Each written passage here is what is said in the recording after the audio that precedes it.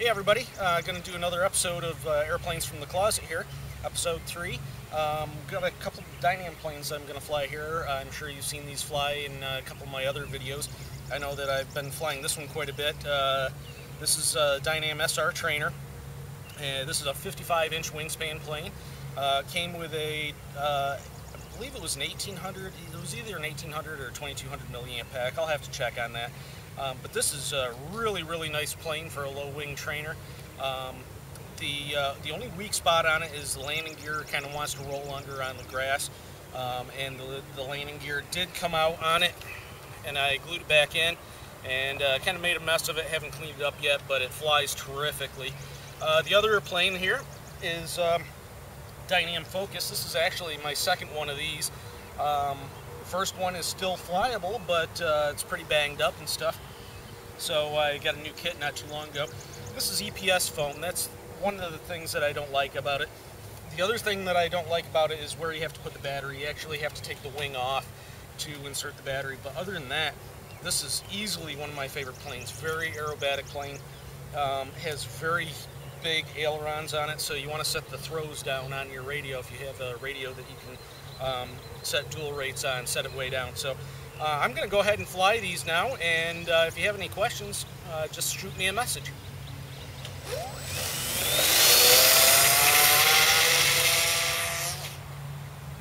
And motor cut out. Something wrong with that motor.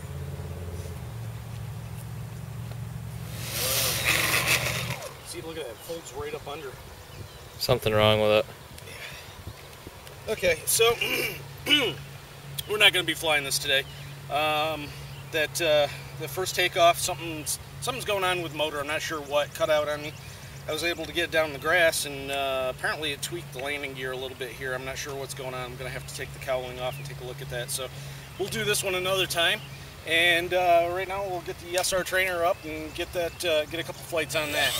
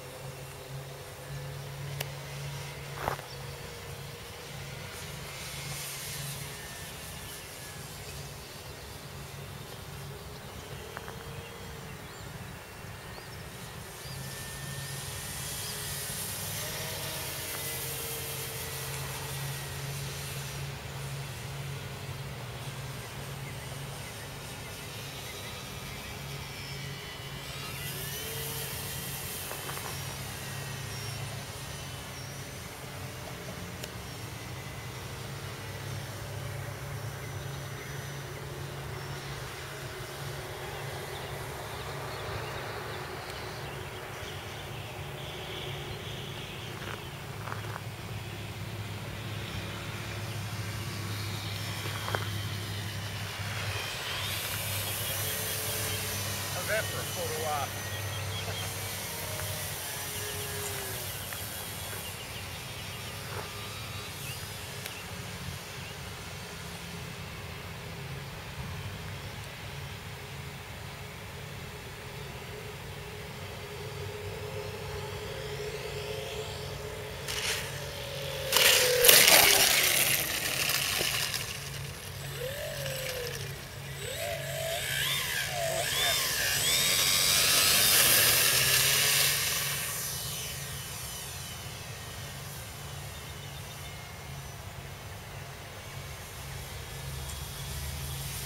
High speed of landing.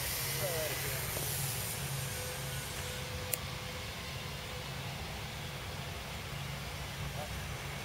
That was in a car.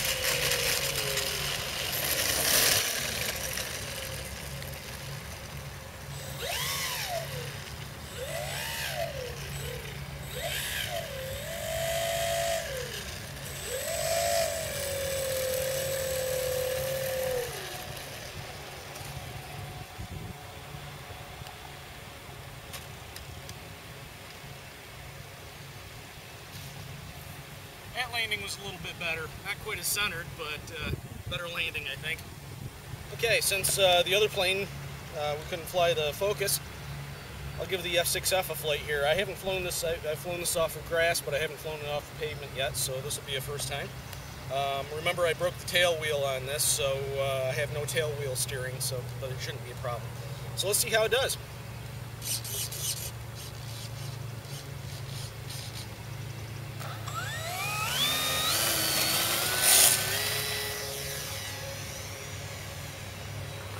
Little shaky takeoff there.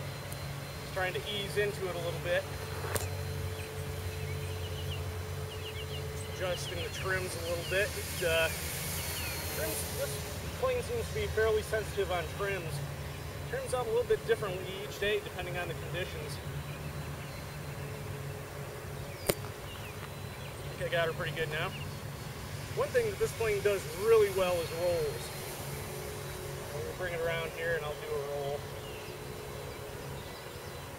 There's really nice rolls.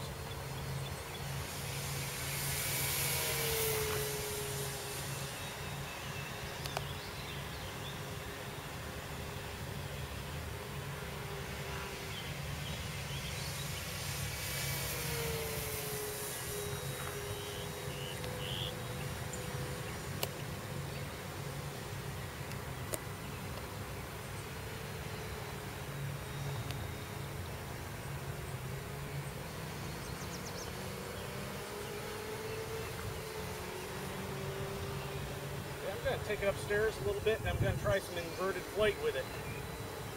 Give it a little bit of altitude. I'm going to roll her right up on her back.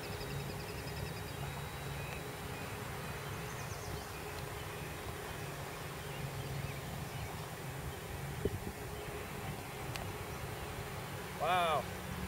Flies almost as well inverted as it does right side up. Very nice plane. Roll back over.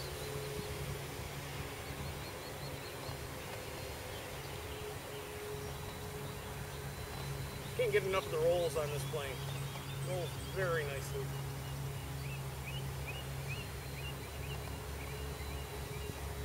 Both directions.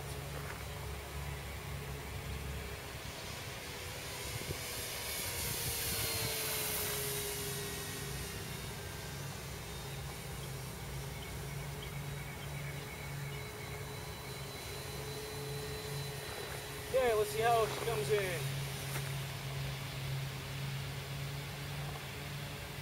Way high. Let me see if I can slough off some altitude and speed here.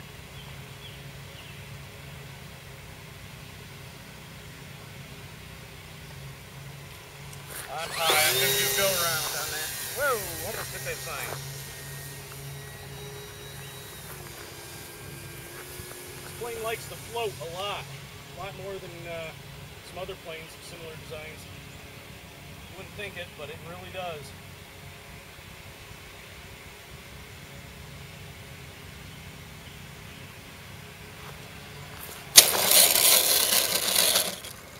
And I got a problem with the one landing gear there.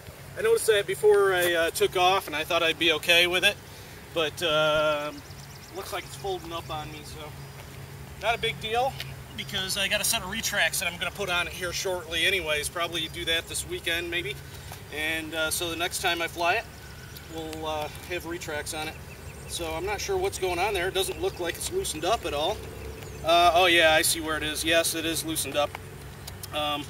Apparently when I glued it, epoxied it in there, the epoxy came loose. So I'm just going to go ahead and put the retracts in it. Now, they're not going to be scale, unfortunately. The real plane, they kind of tucked up in right in here. So, but these retracts, I'm going to try to cut this area out so that they kind of tuck up in there, but it won't be quite scale. But it'll be better than what we've got. I'll have to change over radios over to my 72 megahertz as well. So until next time, catch you later.